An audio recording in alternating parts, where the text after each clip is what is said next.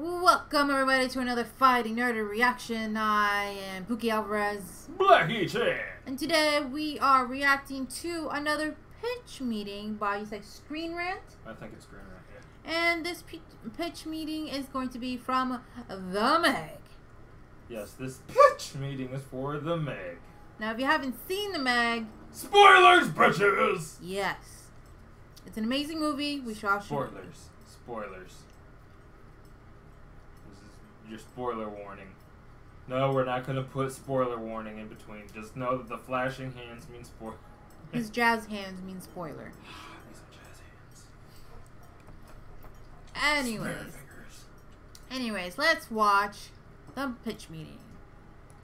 So, you have a movie for me? Yes, sir, I do. It's about a 70-foot-long prehistoric shark. Oh, kinda sounds like one of those low-budget, made-for-TV movies like Sharknado or Mega Shark vs. Giant Octopus. Right, yeah, it's kinda like that, except it's gonna cost $150 million to make. What? Yeah, it's gonna be a pricey one. Why would we spend so much money on a movie like that? Because we can afford it. Fair enough, that is why I do most of the things that I do. Oh, it is? I mean, yeah, why do you think I had plastic surgery to look exactly like you? Oh, I thought I was going crazy. That explains so much. So what sets this movie apart from, say, a classic like Jaws? Well, you know how that movie was about trying to take down a really big shark? Of course. Well, this one's gonna be about taking down a really, really big shark. That sounds different and worth doing. Agreed. And what actually happens in the movie? Like, who's the main character? It's this super cool guy named Jonas, but everyone's gonna pronounce it Jonas. Nice. And he had to make a tough decision a couple of years ago where he rescued some people but left some others to die. Bummer. And during that rescue mission, he thinks he saw something big bite the side of the submarine. Oh, starting the movie off with a shark sighting. I like it. No, we're not gonna see the shark for like the first 45 minutes of the movie. Oh, we're not. No, it's gonna keep bumping into these submarines that are covered in windows, but somehow nobody's gonna see it. Huh, stealth mode. Oh yeah, super stealth mode. In fact, even when we do start seeing it, it's gonna sneak up on people all the time. But you said this thing's like 70 feet long. Yeah. So that's like if a building snuck up on you. Well, do you want jump scares or not? I guess I do. Anyway, so a couple of years later, we're gonna be at this research facility in the ocean off the coast of China. Okay, and there's this woman there, and this Chinese woman. Sure, and then later there's a beach, this Chinese beach. Okay, what's going on here? Sorry, it's just that a lot of the production budget is gonna come from China, so we have to throw in some Chinese elements in there to keep them happy. All we have to do is include a couple of Chinese elements and they'll give us a bunch of money. It's as easy as that. Pandarin and Mandarin is tight. That is great. So anyway, this research team is gonna realize that the Mariana Trench isn't actually the deepest point of the ocean. Oh? Yeah, there's like this false bottom, so they go through that for the first time ever to explore. Oh, I bet there are sharks trapped down there. Yeah, and on the way out, they accidentally set this massive prehistoric shark free. Whoops. Whoopsie, so then the shark starts attacking them and killing people and stuff. Wow. And Jonas is gonna be like, I told you guys I saw one of these things, and they're all gonna be like, man, we're sorry, you were right. Wait, if this thing was trapped below the lowest known point of the ocean, how is it possible for him to have seen it? I don't know, but we're gonna keep bringing it up, okay? That works. We're also gonna have a love story between Jonas and the female lead. Oh, what makes them fall in love? Well, they're both attractive and in the same general area. Very romantic. Oh yeah. So are we trying to make this like a fun, campy movie that knows what it is, or something that's more serious in tone? Well, we're gonna kind of flip-flop back and forth between the two. Feels like you should probably just stick to one. I'd rather not. I don't think you can have it both ways, man. It's gonna feel disjointed and inconsistent. Well, look, people say you can't have your cake and eat it too. Right, my point exactly. But we're talking about a 70-foot shark here. This thing can eat whatever it wants. I guess that makes sense. Trust me, it does. Fantastic. And the movie's gonna be really fun to watch because it's gonna be super gory. Oh, is that like an important part of your vision for this movie? Yeah, oh yeah. Okay, well just a heads up, I'm probably gonna change that so we get a PG-13 rating. Oh, please don't do that. We'll just replace all the blood and gore with some one-liner jokes that don't really land. That'll be just as good, right? Definitely won't be. Oh well, so how does the movie end? Well, the team has to kill the shark before it reaches this beach with thousands of people at it. How do they manage that? They don't. The shark gets there before them and just starts chomping down on humans. Oh my god, so it's gonna be impossible to get him out of there since he's already eating. Actually, it's gonna be super easy. Barely an inconvenience. Oh really? Yeah, they're just gonna play some whale sounds on a speaker and the shark's gonna be like, oh, what's going on over there? The shark is just gonna abandon all the food that he's eating because he thinks he hears a whale? Yeah. That's like leaving a free buffet because you think you hear a food truck drive by. Yeah, and then some people in helicopters are gonna see the commotion and start filming. oh, the shark's gonna jump out of the water and grab a helicopter? That's gonna be amazing. No, the pilots are gonna be so distracted that they're gonna crash into each other and die. That might be the biggest missed opportunity I've ever heard of. And then Jonas is gonna stab the shark in the eye and everyone's gonna live happily ever after. Except all the dead people. Right, so what do you think? I mean, it sounds good. I think we just need to get a ridiculous action star attached and it can make some real money. A ridiculous action star? Who'd you have in mind? I don't know, it has to be an actor that when you see their name on a movie poster, you're like, oh, this is gonna be way over the top.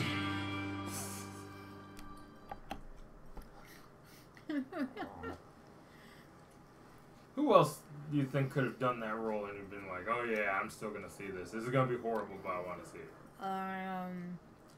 Nick Cage. Well, if Nick Cage did, it probably wouldn't have gone out in theaters. Not anymore. I'm trying to think of another action star. Stallone. He's a big old, he's a big old shark out here. It's big. It's down at the bottom. That's the worst Stallone I've ever done. I don't know why I can't do Stallone right now. I can do Stallone. Okay, fuck it. It was Arnold. There's a shark. It's coming. Get to the chopper. I'm trying to think of action stars, and I can't think of any right now because I'm really bad with names. The Rock. No, that would have been it would have made a lot more money. But see, the movie wouldn't have been that long because all The Rock got to do is punch the fucking shark and be over with. Just like San Andreas, he punched the earthquake and then it was over. Bam. Kurt Russell. I don't know. Go Bruce Willis. No. Bruce Willis. No. You make shitty die. Ooh, the guy from Gamer and White House Down. And no, it's Olympus Has Fallen and London Has Fallen. Gerard Butler, yeah, 300 dude, the dude from 300. Oh, okay. Yes, he would have been great in this. He's in that Hunter 77 or whatever movie we did a trailer reaction to, but then it got flagged. Yeah, he would have been great. He would have been great in this movie. I can see this is Meg. Jean-Claude. Oh God, that would have been terrible. Why did I almost say spider? No, you better. You don't need an action star.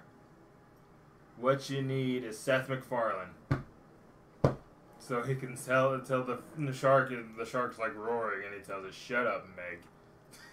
In his Peter voice. What was it? That'd be so stupid, but I'd watch it. Thomas Jane. Oh, the Punisher. Yeah, no. I like the Punisher. Anyway, so do you think that was the pitch meeting for the Meg? You saw the Meg. Yeah, it was. I mean, that's pretty much it. It was spot on. Yeah. I mean, I wouldn't mind. It's one of those movies where I can watch it again. Samuel L. Jackson. Michael B. Jordan. No, Samuel L. Jackson. He already did Deep Blue Sea, and then he did Snakes on a Plane. Bam. Now, I'm tired of this giant-ass shark and this giant-ass ocean. But here's another spoiler, because we already said it's a spoiler. They left kind of like a cliffhanger towards the end of the movie. But remember, there's two sharks. Remember. Yeah, one got eaten by the other shark. They killed the one shark, and the fat guy, he's hanging out. Remember, he's hanging out like supposed to be. Oh, he's falling into the mouth of the shark, and then the bigger shark comes and eats both of them. Okay. And the black guy lives. Spoilers. I was waiting for him to die. Discount LL Cool J died. No, didn't die. I was waiting for him to die. That was cool. Anyway, I'm BlackieChan. I'm Pookie Alvarez. Till next time, get out of here.